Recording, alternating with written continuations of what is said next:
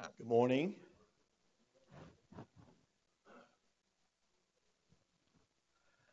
Welcome to the Department of Medicine Ground Rounds.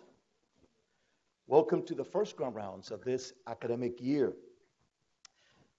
Before I continue, our thoughts and prayers to those of you who have family or anyone who you know who's recovering from Harvey and Houston and surrounding areas, or a family who's being pounded by Irma, like my family, over the past few hours, and that will continue to be worried over the next few days about what's happening. We'll see what happens in those regions. Hopefully those people are kept safe, and we can help in any way we can. As is usual for Ground Rounds, as has become tradition, the Chair of Medicine delivers the first Ground Rounds of the year, which I'm pleased to do so. But also it's become tradition for us to celebrate and remember people or events that have changed the way we think about medicine, about history, about the way we consider biology and the world around us. And so today we celebrate and remember these three individuals who were born on this day. Okay? And the first is Dr. Ferdinand von Hebra, who was born on this day back in 1816.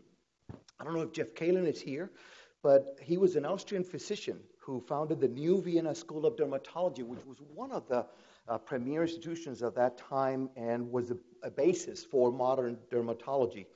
Among the many diseases of the skin, he described and named lupus, pityriasis, rubra, and tinea curis, and he was the first to describe dermatitis herpetiformis, which is kind of interesting.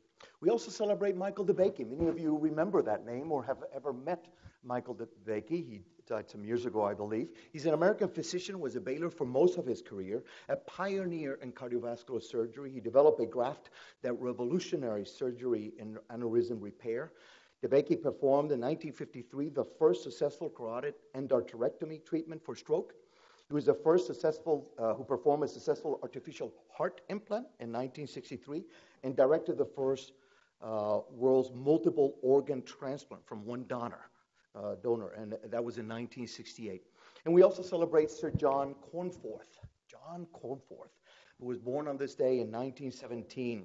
John Warkup Cornforth is an Australian-British chemist who shared the Nobel Prize in 1975 for chemistry with Vladimir Prelog for all his work that he did in the stereochemistry of catalytic reactions, enzyme catalytic reactions in the body. He was looking at how hydrogens were disconnected from one protein to another and all that sophisticated work that sort of is very important today, particularly in industry and developing of new therapeutic agents.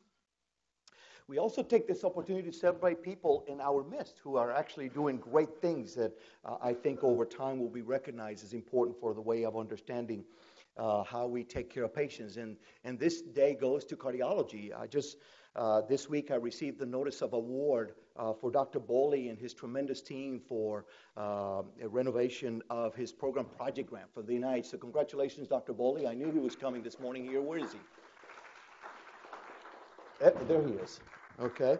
And also from his division, Dr. Sanjay Srivastavan, who obtained his Superfund grant. I just saw the notice of award. We celebrate them when we hear about it, and then we celebrate again when the notice of award comes, because we never know if that notice of award comes here considering the situation at the NIH. So congratulations to that. You might recall, as I mentioned to you this past faculty meeting, that I think this institution will benefit from $20 to $25 million over the next 5 years from grants generated from investigators in this department and their collaborators all around the institution. And I celebrated during the faculty meeting this gentleman here, Marius Radashak, who's bringing the first T32 grant to this department as well. So tremendous congratulations to our investigators, and we're going to talk about investigators today a little bit. Now, over the years, I have spent this time in talking about historical figures and about giving you a little bit of information about the department. It's sort of become the state of the union of the department. And we have done less and less of that because we spend a lot of time about discussing the department, its finances, and its challenges and opportunities when we talk to division chiefs, when we talk to the faculty during quarterly meetings and in my newsletters. So today I'm not going to discuss much about this department. Don't leave yet.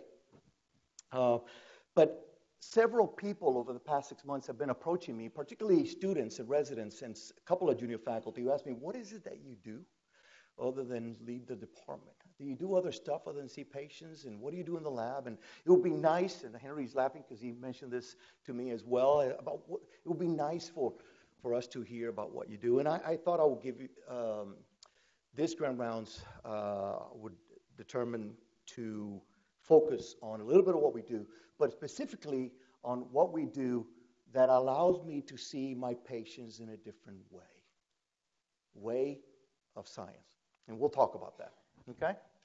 So some of you know that I've been going to Puerto Rico on a monthly basis for the past 8 months trying to identify patients with pulmonary fibrosis. There are no experts or centers devoted to pulmonary fibrosis in Puerto Rico. There's no lung transplant programs and so forth. So I go every month, and I saw this patient last week. 67 years old, Hispanic female. I want to remind everybody for Grand Rounds, always start with a clinical case so that we make this clinically relevant. So this is a 67-year-old Hispanic female, progressive dyspnea on exertion. She has some cough. She has no relevant environmental exposures except the most damaging of all, which is smoking. She smokes about a pack a day for over 35 years. She has limited in her exertion. She can't go up a flight of stairs without stopping and catching her breath. Now, a physical exam was not very impressive, except for very impressive crackles on the basis, clubbing, and she was thin. But she didn't look short of breath while sitting down. And other than that, not much else in the physical exam that is relevant for us today. Because this was done last week, and the CT, I couldn't get it off the computer. So I looked for CT scans in the internet that would be similar to her CT, because she had she had 3 findings that were crucial, and they're highlighted in the CT, which is not that different from her CT. And here's a CT scan, a traditional high-resolution CT scan from top to bottom of the lung, and you see top and back here. And what you see is that as you go further down, that lung starts looking a little bit different or worse. And the first thing you see is these holes here where there's no lung parenchyma, that is emphysema. You're not surprised, and she smoked a lot, but people are surprised when I tell them that only 20 to 25% of chronic smokers actually developed chronic lung disease. So it would be nice to understand what happens to the majority of us if we smoke, that we don't develop this. What are the protective factors that do that? But also, as you go farther down, you start seeing these areas here, which are not characteristic of emphysema. If anything, they're characteristic of fibrosis.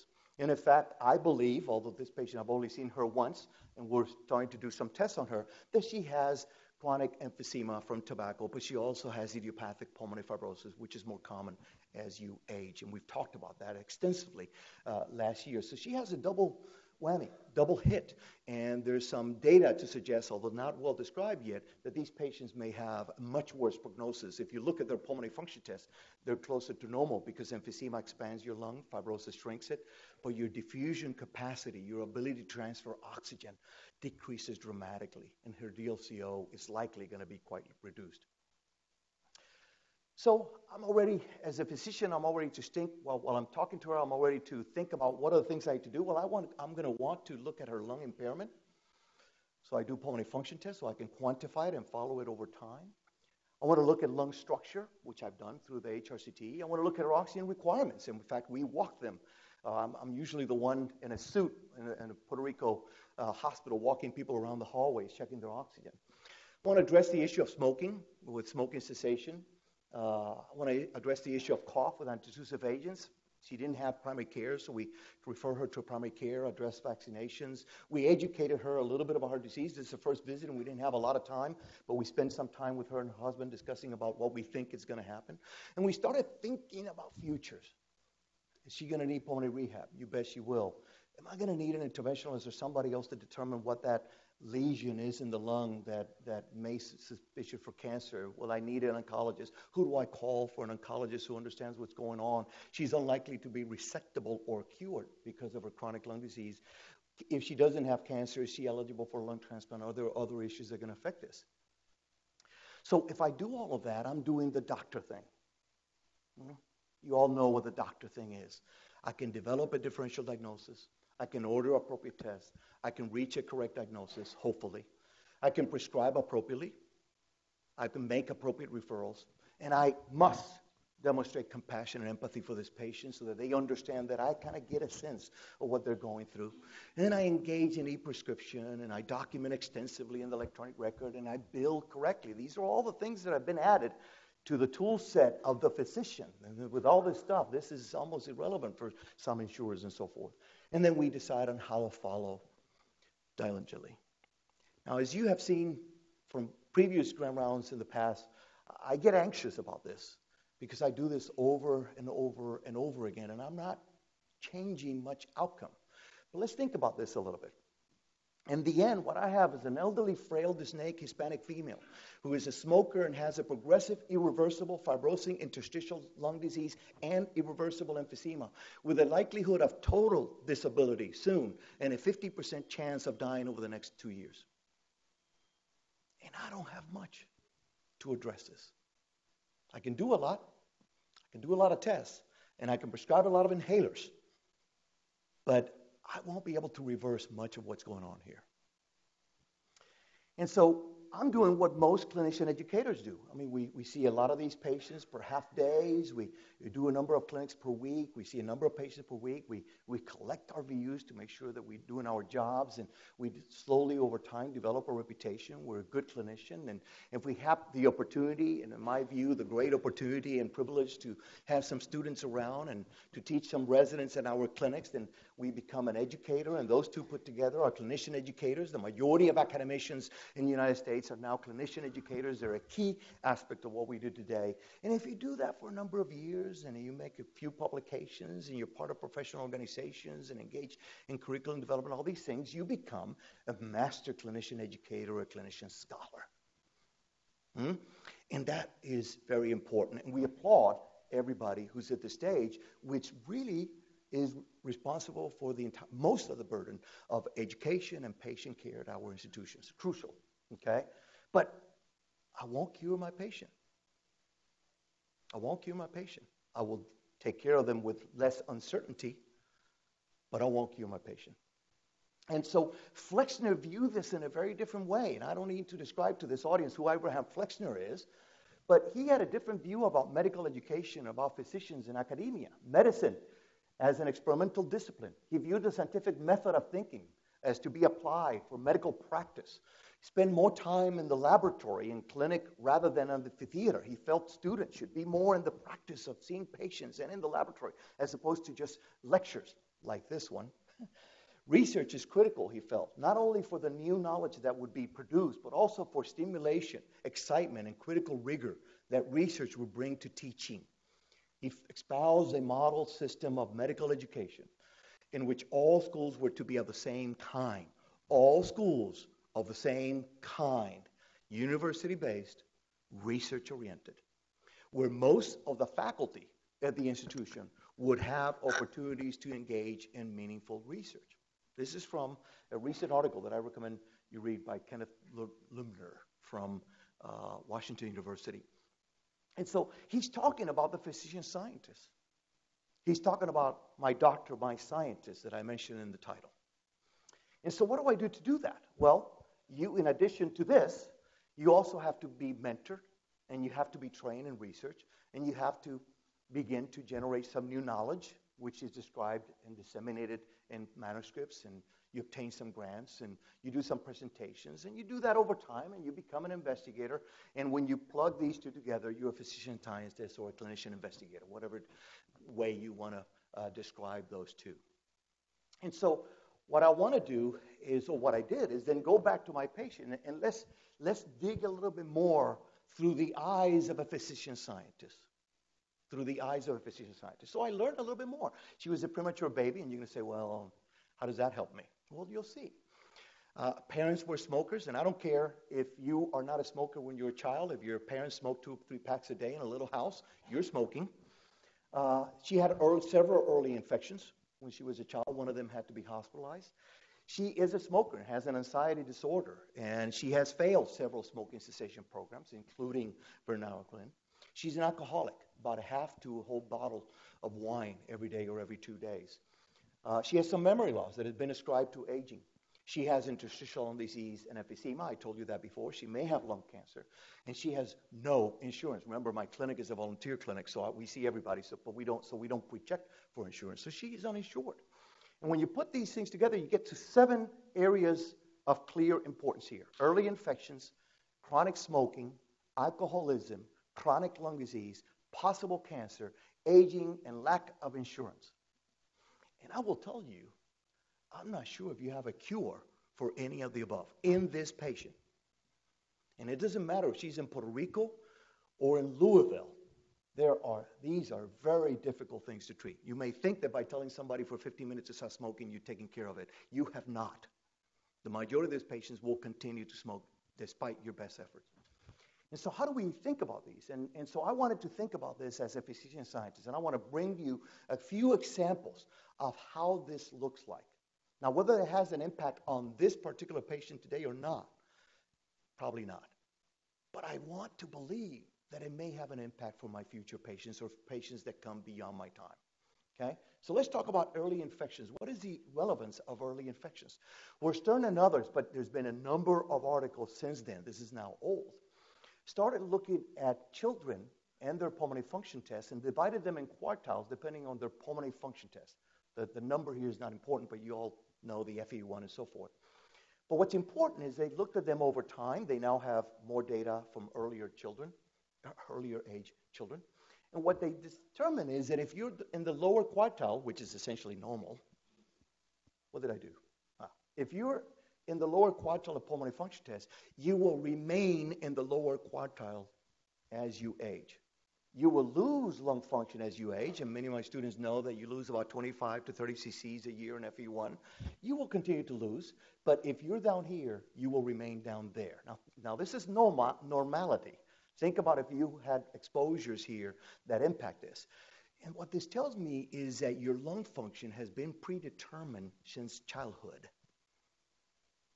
Predetermined. So it's important to know what happened if you were a premature baby, if your mother smoked when you were a child, and so forth, to understand why a patient today may have chronic lung disease. Probably true for other organs as well.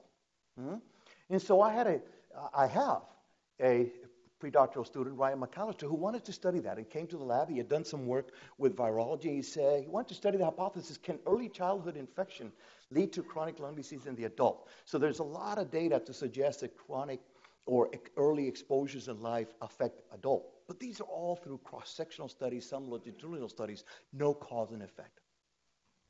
But because of his expertise in viruses, he decided, well, why don't we study influenza A? We all have been exposed to a patient with influenza A. You may have been exposed to influenza A itself. Okay, this is some data for influenza A. You know that. But we see a lot of that. In the pandemic, influenza A, PH1, and H1N1 that occurred in 2009 was terrible and affected many children, okay, which at ages where vaccination is not that great, okay? So he developed an animal model for this. He obtained the virus. He adapted it to the mouse, because we don't want to study this in humans. He made sure they had the appropriate mutations for the adapted mouse. He characterized the animal model. He did several doses and several stages and came up with this data. So these are just limited data that he's presented. 14-day-old and 30-day-old mice. These are young mice, if you're a mouse expert. And he started looking at the tissue. And as you see, this tissue goes from a normal lung to those little holes, a very nice alveoli, beautiful lung structure, and it all gets affected by inflammation. But then he stained for trichrome staining that detects collagen in blue. So I don't know if you can see this blue from there, but you certainly can see this blue from here. Can you see that blue? Clearly not after I change the slide. You see that blue there? That's excess deposition of collagen, and it looks like mainly around the airways, okay? So influenza A during early infection, at least in mice, begins to remodel your lung. Now, we don't know yet if this remains until adulthood, but what he did is he put some of these animals aside, and he waited 7 months. Again, if you're a mouse doctor, you know that at 7 months of age, that's an adult mouse, and he did pulmonary function tests with the help of Gary Hoyle in the School of Public Health. And he found that at baseline, they all looked okay. But as he treated them with methacholine. Many of you have used methacholine challenge to evaluate a patient with possible asthma. Is a bronchoconstrictor. He started identifying changes in tissue elastance.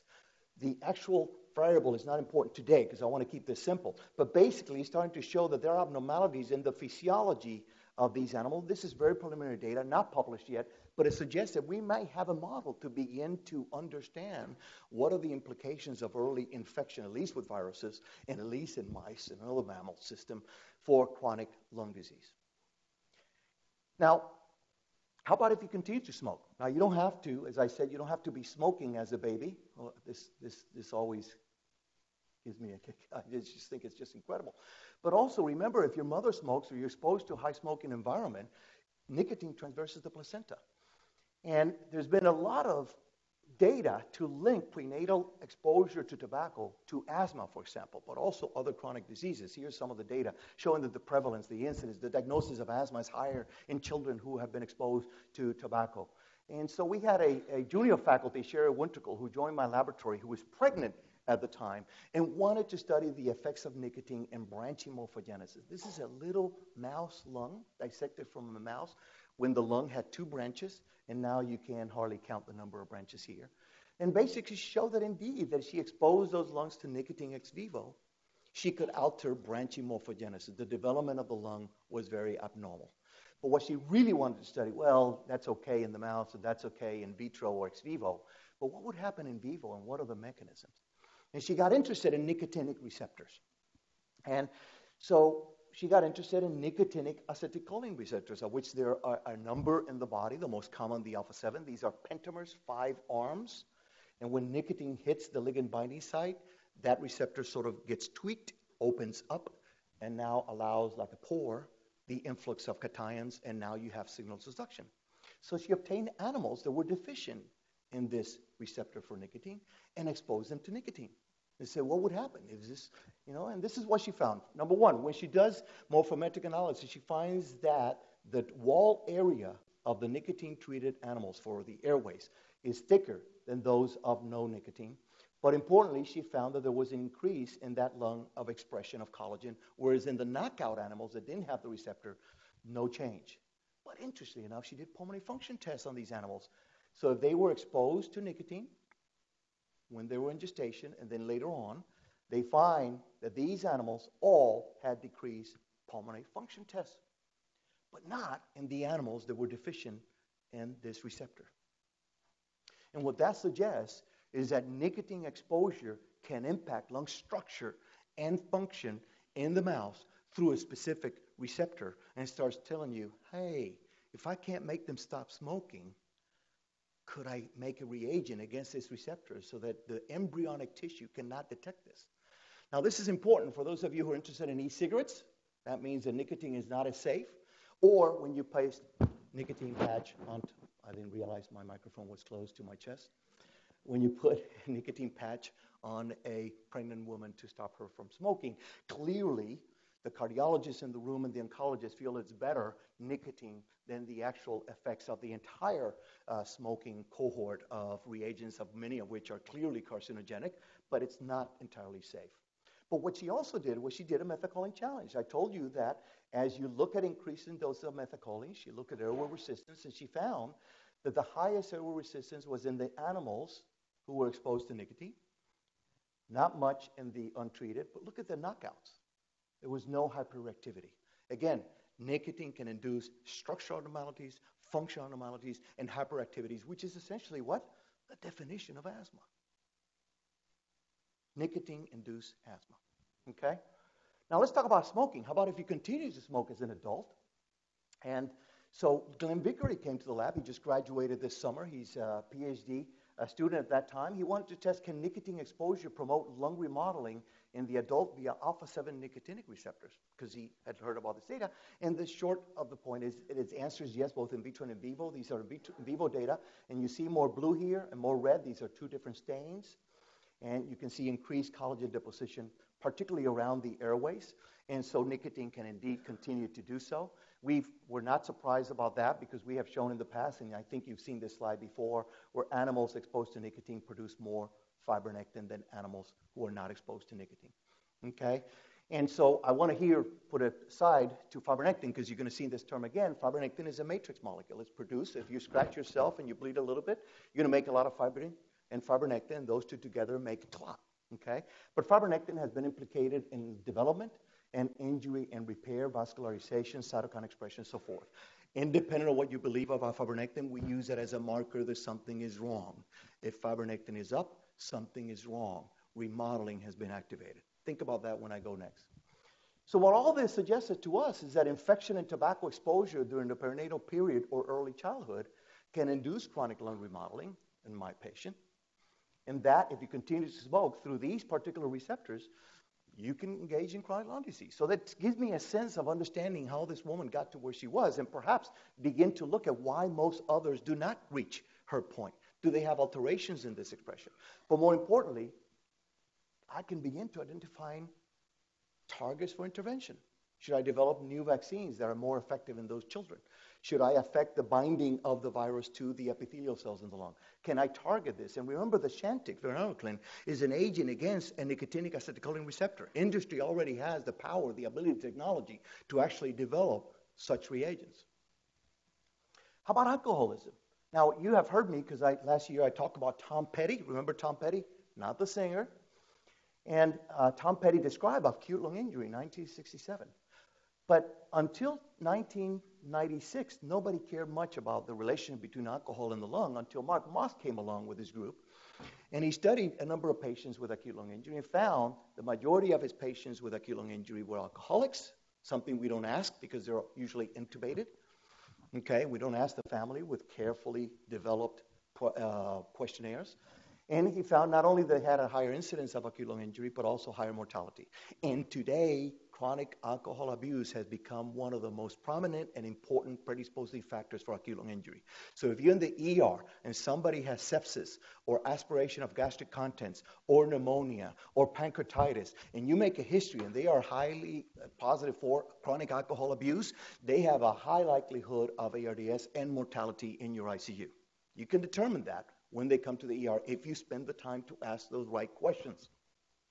Okay? And this is Tom Petty and acute lung injury with non-cardiogenic pulmonary edema, 40% mortality as of today.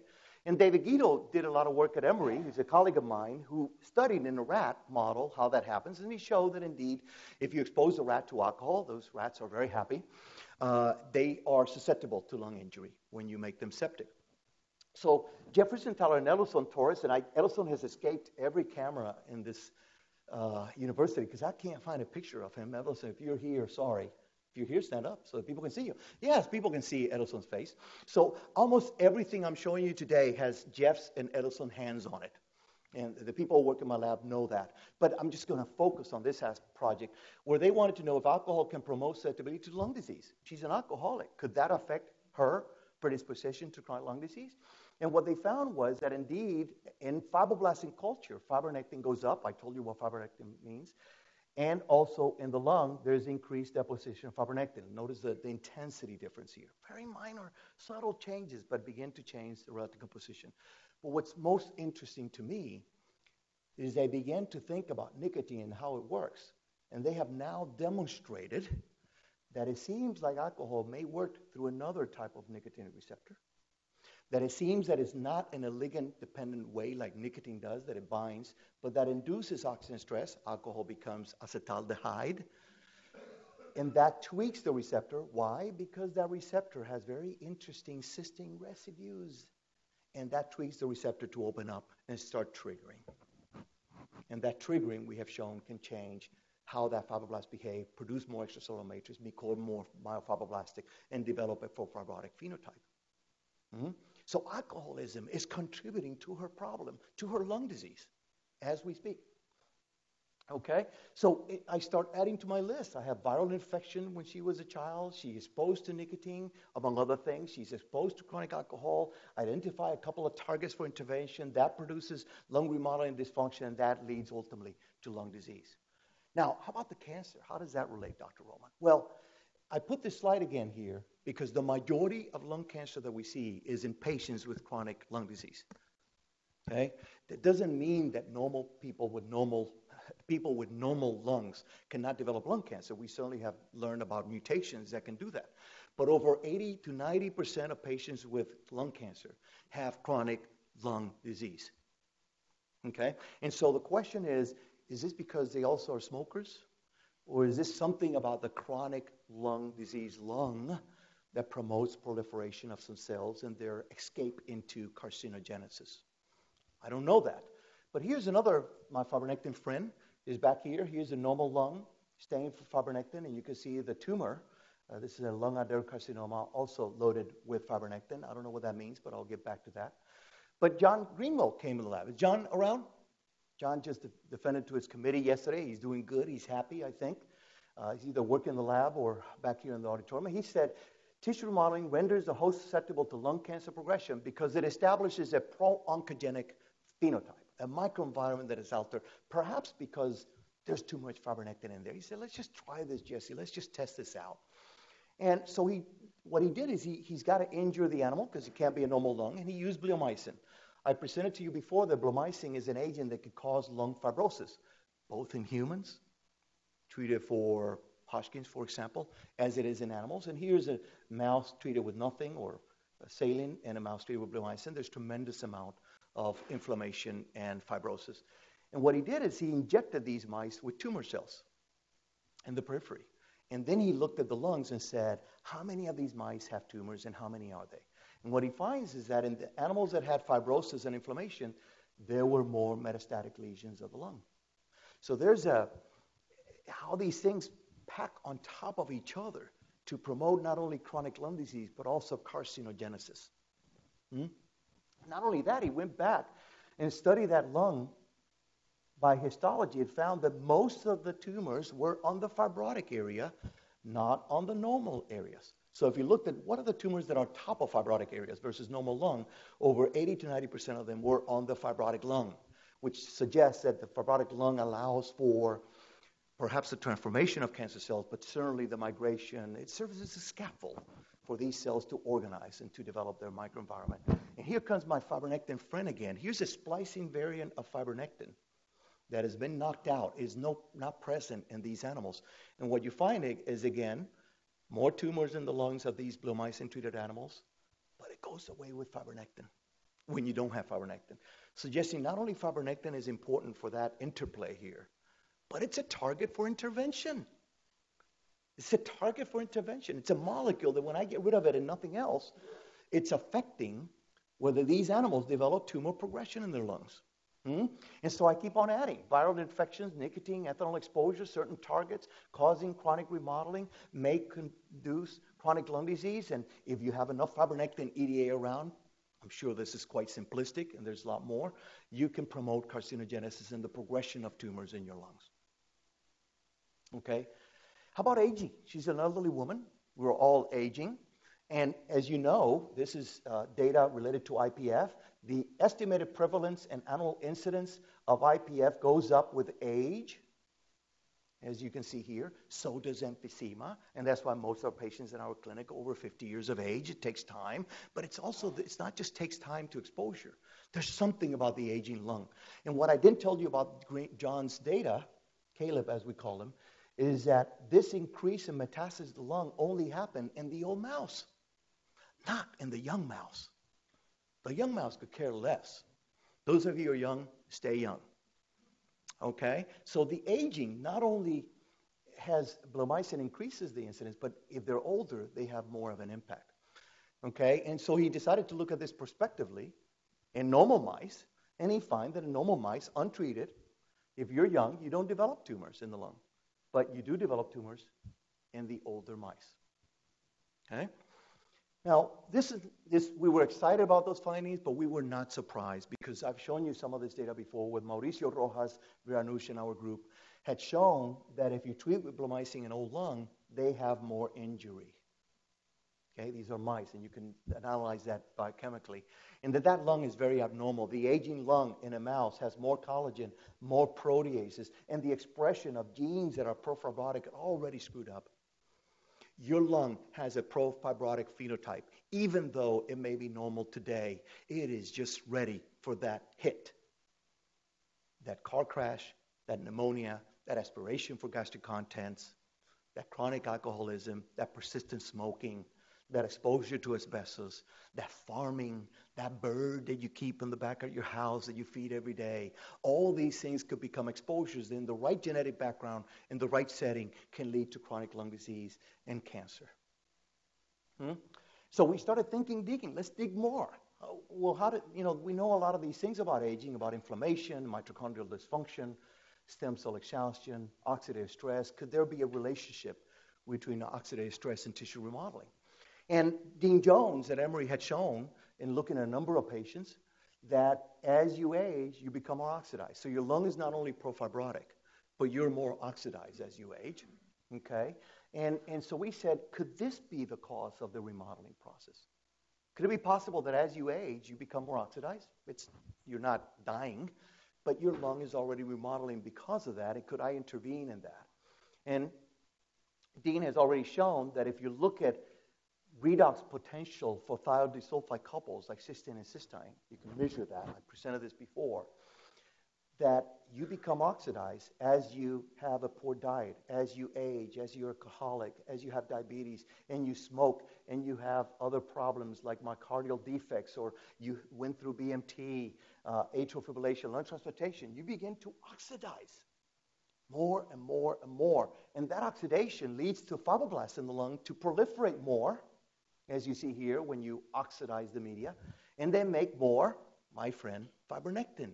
So as you are older and you are more oxidized, your fibroblasts are proliferating and they're making more of this molecule that we think triggers remodeling.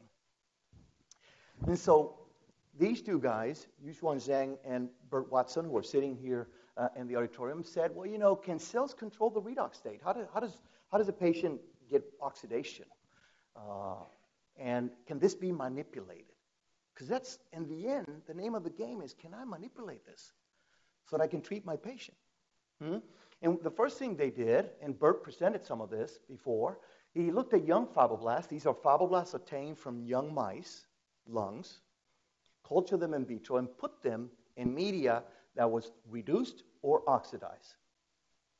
Reduced or oxidized. And they went home, and they had dinner, and they watched TV, Fox News or CNN, whatever your preference, and they come back, and they reach some certain level close to what normal is. In this case was 95 millivolts. You and I walk around, hopefully around 80, 81 millivolts. But basically, fibroblasts can control their surrounding redox state, but not if it's an old fibroblast. And in fact, if you take a lung fibroblast from an older animal, they can come back to normal after reduction. But if you put them on an oxidized state, they can't do it.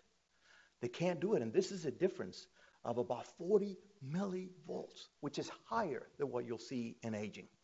Okay? And what this suggests to us is that cells in your body, fibroblasts included, control your redox state, but as you age, there's a defect in controlling that. And now you slowly but surely become oxidized. And that promotes a profibrotic state. And that is part of the process that leads you to chronic lung disease if you're exposed to other things.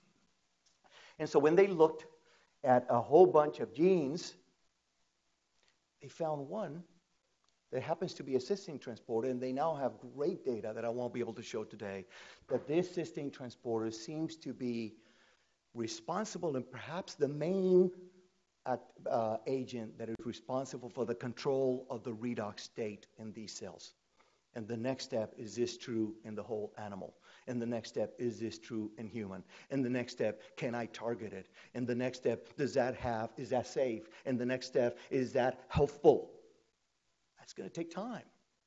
But seeing the patient through the eyes of science. Okay? So I keep on adding. Viral infection, nicotine exposure, chronic alcohol abuse, aging through different targets can affect lung remodeling dysfunction, ultimately lead to lung disease. Okay? And, of course, lung cancer, as I mentioned before. And that brings me almost at the end here, the process of chronic lung disease. And we've learned over time that some of these very sophisticated entities, this is true for all specialties, cannot be done by a single physician referring to somebody else at another hospital and sending the slide to a pathologist at Mayo Clinic.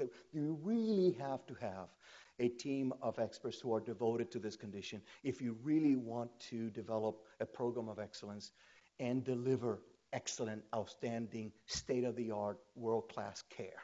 And we have that in interstitial lung disease here. Some of these people are no longer with us, have been replaced with others. But I want to thank Ralph and Tammy Paris, who followed me from Emory University and continue to work with us in this group. I was just in a patient support group yesterday talking about anxiety and depressions in patients with chronic interstitial lung disease. But we have expert radiologists, Dr. Reed and the interim chair of radiology. We had a pulmonary hypertension person who now we have Dr. Kirsch helping us. We have an expert pathologist who was recruited to the institution because of expertise in lung cancer and interstitial lung disease and respiratory therapists as well as coordinators for research. And that has allowed us to be part of the most important clinical trials that have been generated in this country and abroad related to IPF. These trials that ultimately led to the development of two drugs that no longer allow for the rapid decline of lung function of these patients, but they slow it down. They don't cure it, they make you better, but they slow it down. And we were happy to be part of that. And our patients come here because we have access to those opportunities. Okay? And we've even gone to the point of going back to the laboratory. And Igor, I don't know if Igor Selk was here, but in many of the patients, we see pulmonary hypertension. Don't you see a lot of patients with chronic lung disease who also have big arteries on the exam, and the echoes have pulmonary hypertension? We send them to you guys all the time. And Igor has now developed two models of fibrosis, one with bleomycin and one with silicosis, big deal in Kentucky. And he shows tremendous amount of vascular remodeling to quantify that. So we now have a model not only to study fibrotic lung disease, but how that relates to the vasculature. It's not just that the lung is being destroyed. The vasculature also engages in this process of remodeling. What are the implications for thrombogenesis, for increased pulmonary emboli, for increased pulmonary hypertension, right heart failure, and so forth? And let me end with the patient being uninsured. And of course, these are the one that I feel least able to address. No? The country is in a state of healthcare denial. The U.S. lags behind our other industrialized nations in many important health measures, partly because citizens of certain races, ethnicities, and incomes experience poorer versions of U.S. healthcare. Poorer versions of U.S. healthcare than others. The disparities are glaring. Don't take it from me. Take it from people who deal with this all the time. And so this leads to this map, where prognosis of your condition or of you can be predicted based on your zip code. Can you imagine that? That your outcome, I can pretty much say where you are close if you tell me where you live. That's not how we should treat patients, where their outcomes is predicted by zip code as opposed to what we deliver to them. But as you see here, the more red, the worse. And of course, look at where we are near the Appalachian Trail, but we're not too far from that. Okay, but look at this entire southeast region. And you look at more data that's been published by this group. When you look at changes and improvement, it's actually going the other way. There's been increases in the gap in the ability of our patients to access care. And so in this article, Man discussed that disparities may result from errors, not just in insurance, not just in not getting care, but in errors that are related neither to access to care nor to positive physiological differences, but rather to historical dearth of control populations that include persons of diverse racial and ethnic backgrounds. They went back and studied patients with hypertrophic heart disease. And they had to reclassify everybody as normal, because in those 300 patients that they had defined based on a mutation, it turns out that mutation was very common in African Americans and other minorities. They just weren't included in the clinical trials. So now they had groups of families that have been defined as having a heart disease and mutation that is going to kill you. Don't play basketball. Don't play football because you're going to die in the arena like these kids that we've seen. When in fact they were normal, but we didn't know because we did not include certain populations in clinical trials. And this is a study that Esteban, my friend from USF, published some years ago, where he looked at all NIH-funded studies in respiratory disease, and he found that less than 5% of them included racial or ethnic minorities. So even though when the NIH demands that you include a reasonable number of minorities and diversity in your studies, less than 5% did that. And there are many reasons for that. There's bias on the patients and the referring doctors, but there are bias on us too. We have biases that prevent us from including these patients. And by knowing this data, you can pull back and say, should I send this patient to Jesse or to Roberto or to Henry or somebody else for a clinical trial rather than, well, they're uninsured or they're not going to come. That's the biases we have all the time. Okay? And this is a paper that actually was forwarded to me by Barbara Casper. I think she's not here. But this is a paper published in JAMA, Internal Medicine, that actually looked, can we make a difference on this? Because one of the concerns that people had when you develop Obamacare, for example, as an example of trying to improve access to health care, the idea was that there was no data that access to care would actually improve care. That just because you have access to care, that you have insurance, that now you're going to seek a doctor. That now you're going to go less to the emergency room. There was not much data for that. Well, there is plenty of data for that. And this article shows that everything they looked at was actually positive. And the two states that actually got into Medicaid expansion, Kentucky being the most prominent one, Arkansas being the other one, and compared to Texas that chose not to expand in Medicaid. Clear evidence. Now, of course, this was by surveys, but still, the data was impressive, at least to me, that there were tremendous changes in the access to care of these patients and diabetic control and ER visits and so forth. If you were in a state that was impacted by Medicare expansion versus a state that is not, we have ability to intervene. This doesn't require Caleb to be in the lab to do a mouse. We have the ability to intervene. Okay? All forms of inequality, injustice in healthcare, is the most shocking and inhumane. And I bring Martin Luther King here because we all know his quotes about disparity, but we don't know a lot of quotes that relate to healthcare. This is what this guy said. Somebody who we admire, we think had an important change in the way the United States views its people, its population. He saw that from the beginning. This is the most shocking and inhumane. And we see this every day, every single day. And I'm not sure what we, including me, do about it. Okay? So when I look at my patients today, I don't look at them as a patient with chronic lung disease, so I'm going to do a CT scan and send to oncology for evaluation of cancer. I look at them as cases that have been affected by genetics, by race and ethnicity, by poverty, by lack of insurance, that ultimately led, in many ways, to exposure to tobacco and chronic alcohol abuse and viral infections. Ultimately, that they age, sometimes accelerated aging, like many people are talking about. And that induces chronic lung remodeling, end up with me because of chronic lung disease, and ultimately with a higher predisposition of lung cancer. And instead of looking at that patient to do PFDs and cancer, after I order all that, I pull back and start thinking, where could I intervene? Could I intervene here? Could I intervene here? Could I intervene here? Could I intervene here? Could I intervene here? Where could I intervene? That's the future of healthcare. That's the future of healthcare. The rest of healthcare is what we're doing now, what we've been doing for 2 decades. So, flexion one of this. But my patients demand this. This is Ashley and Donna Apple. Ashley, when she was a baby, she's now 29 years old, she almost died of bleeding. In fact, she went into hemorrhagic shock. Okay? And when they came out of the hospital, the mom and dad would grab aside. They live in Long Island. And they were told that her daughter suffered from a rare syndrome called Hermansky-Pudlak syndrome.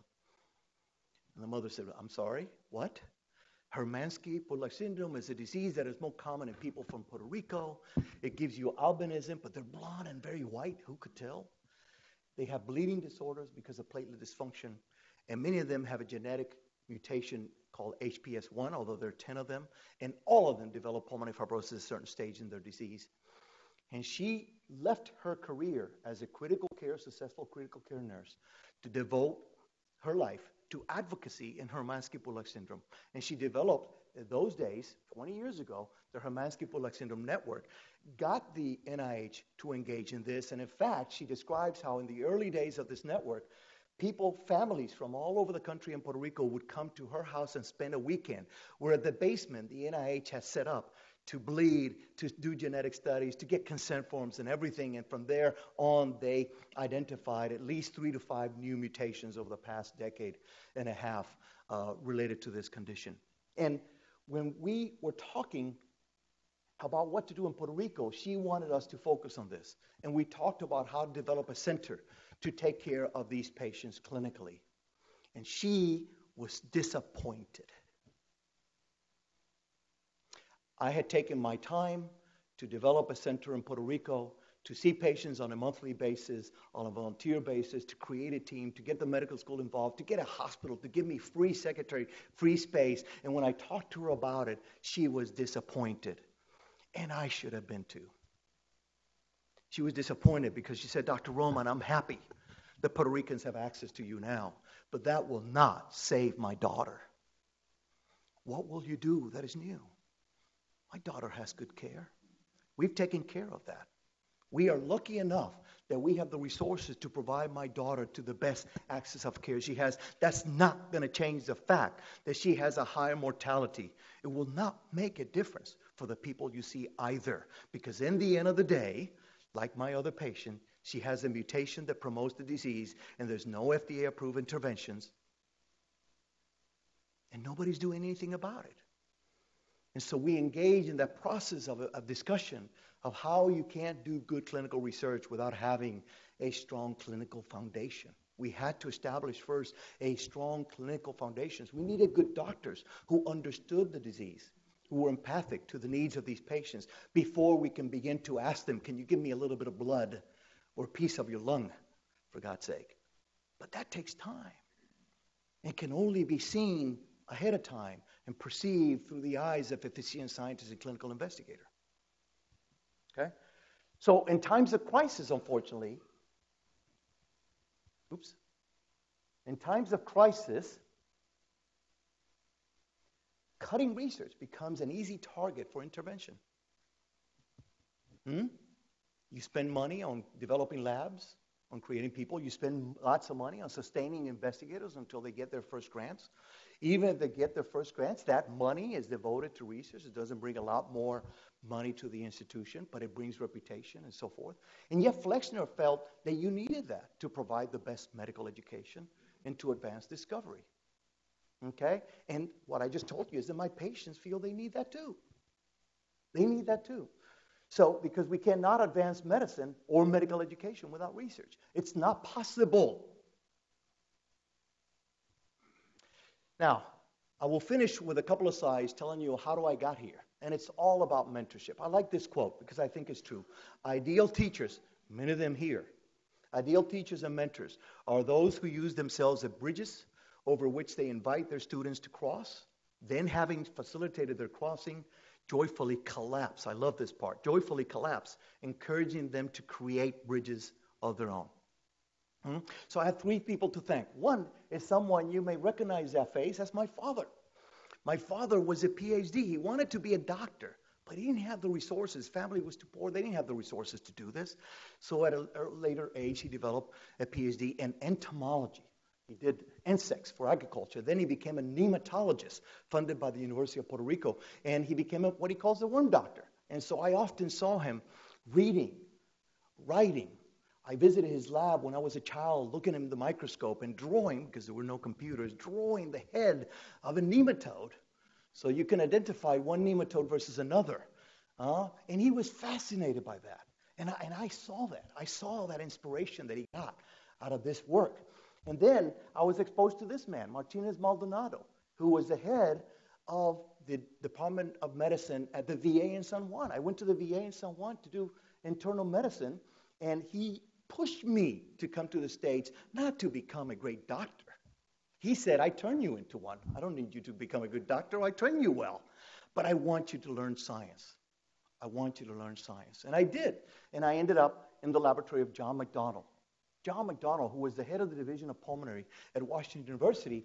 And John taught me, but mainly Tom, John will be the first to agree that Tom, pretty much like Jeff Rissenthaler in my laboratory, taught me everything I know about science, about the scientific method, about how to write a grant, how to write a paper.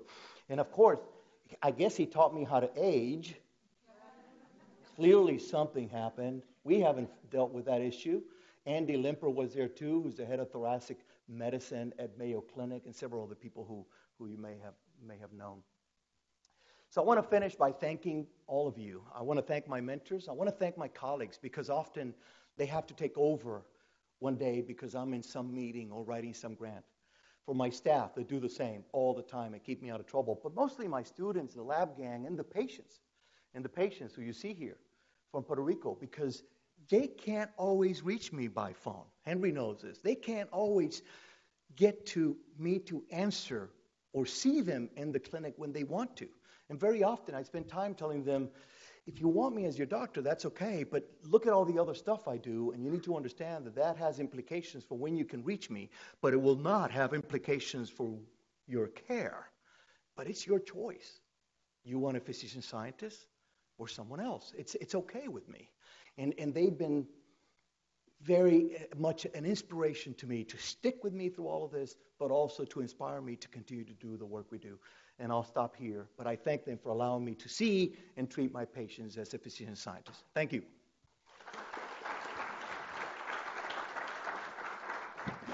Any questions or comments? Yes, sir.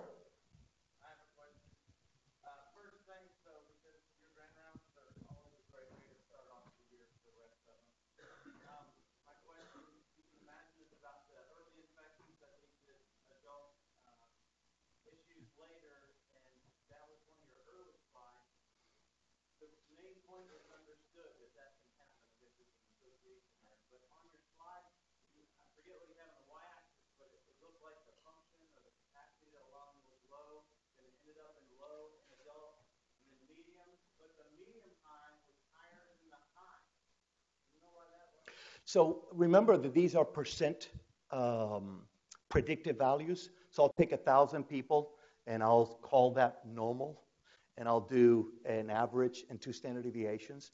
So people can still be a little bit higher than normal, and that's still normal for them. That's why we look at trends rather than absolute values.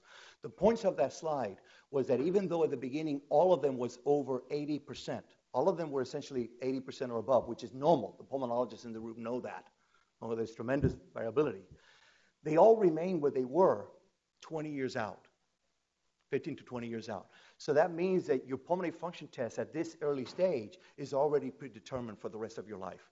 And therefore, if you happen to be in the lower quartile, any exposures will affect you more than someone who's higher.